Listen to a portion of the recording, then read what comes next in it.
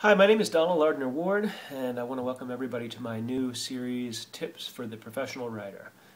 It came to my attention that there's a lot of stuff out there for the amateur writer looking to break in, but I really hope to try to share some insights for professional writers in how to respond to this exciting new internet economy and how that affects the way that we work.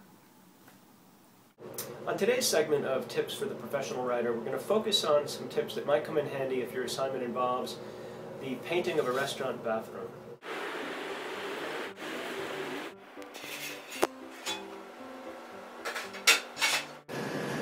When pouring your paint into your 5-gallon container, make sure you go to a safe place like a basement.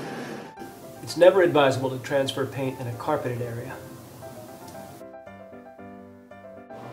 This is key. This 3M tape, although it's at least $2 more than the store brand, it sticks a lot better. Be sure to tape off all your fixtures and trim lines very carefully. Okay, once you've got your paint in the bucket, then you just want to smooth it out on the screen. Just like that. And you want to just try to get nice, even strokes.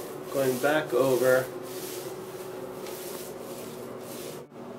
Depending on the job, a 2 or a 3-inch brush is usually fine for the cutting end. Just get some nice, clean strokes. Just like that. It's important to do quality work that pleases your employer so that you have the opportunity for another assignment. Well, I hope that was helpful.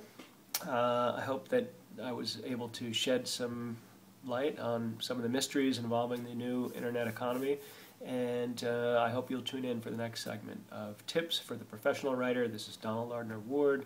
Thank you for watching.